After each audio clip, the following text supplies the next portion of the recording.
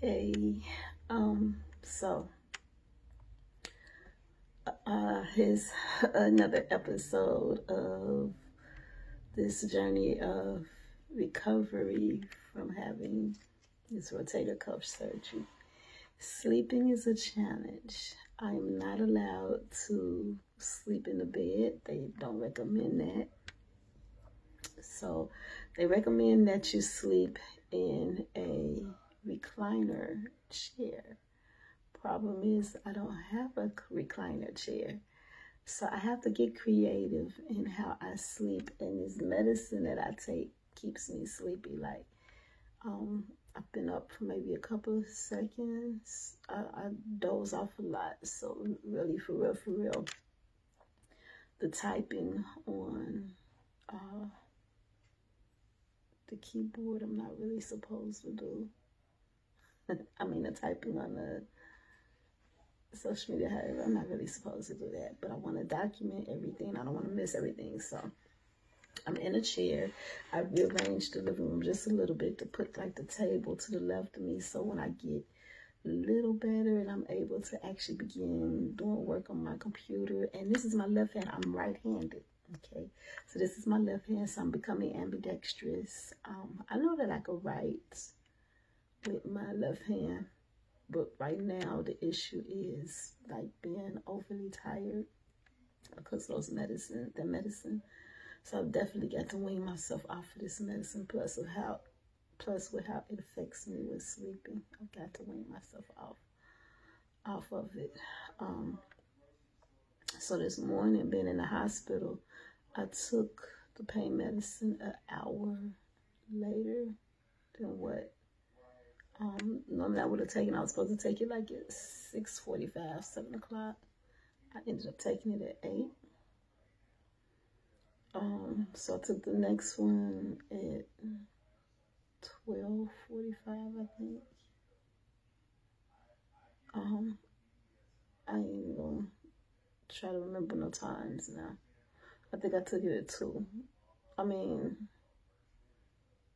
okay, see, I'm gonna skip past that because I'll be all day trying to figure out an hour and a time. I know I got my phone set with alarms, so when it goes off, it'll be time for me to take the next pain medicine. So, the challenge of sleeping.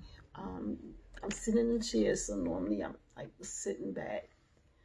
This chair has a high enough back on it where I can rest my head on the back of it without hurting my neck too much. I also have a neck pillow. You know how y'all, when y'all go flying or go on a trip or whatever, you use neck pillows. I have a neck pillow that I do have. My husband bought me the other day. You see that pink back there? That's a pillow. And next to the pink is that blue. That's another pillow, but that's the pillow with the arms. So it's back there in the corner. That's where I was before. I was like, I need to call my husband. Something had to happen because I can't breathe when I was panicking. But usually it's like right here. And I'm sitting up. I prop my leg up on the coffee table. This right here is the end table, except I'm sitting in a chair. So, like I said, you got to be creative in how you sleep. Here's another little pillow. This is my computer right here.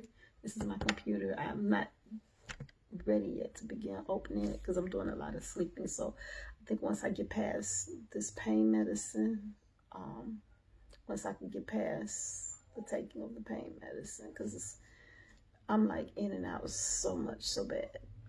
So once I get past that, I should be fine. This is my Bible right here. So I could do my reading. I thought, like, when I came over here, I thought, okay, I'm coming here and do some reading. But it ain't happened. My husband's amp for his keyboard is right here. So I had the pillow on top of the amp so that I could prop my legs up on that. I'm right here by the window. This is my favorite window, my favorite area in the house. Besides my office, this is my favorite area in my house. So I'm able to like sit here and just look out the window and just talk to God. And again, I'm a writer. I am a writer, so trust and believe.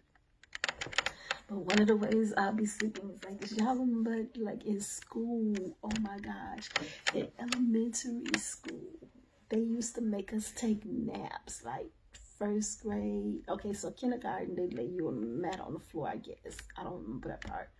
But first grade, second grade, they used to make us take naps, right? We had that quiet time. And so we had to put our heads down on our desk. Tell me why that stuff prepared me for today. For real, that prepared me for today. Because like I could sit here and I'm comfortable.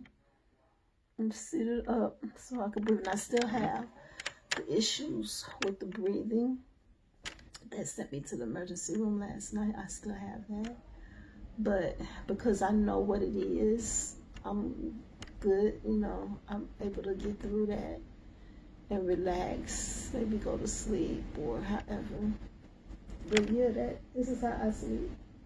This is one of the ways that I sleep. Learned that in elementary school.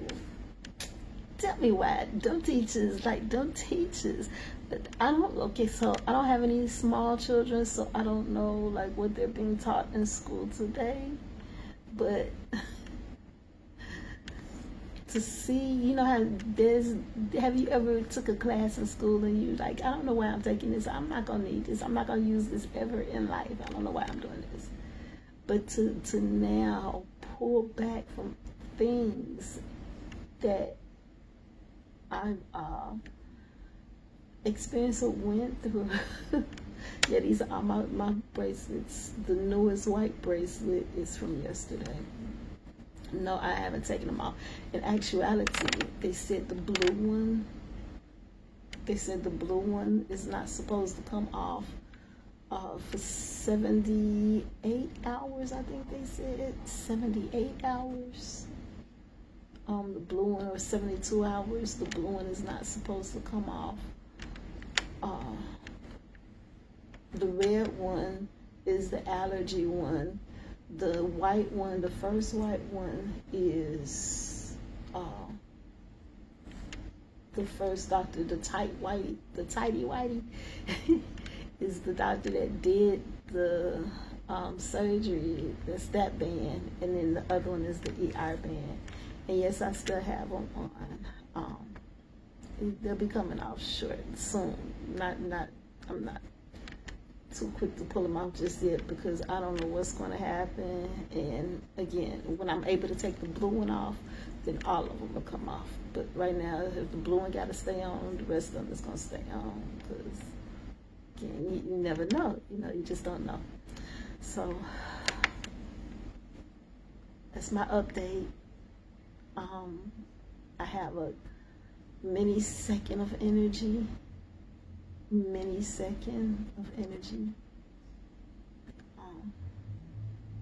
But I'm not rushing it.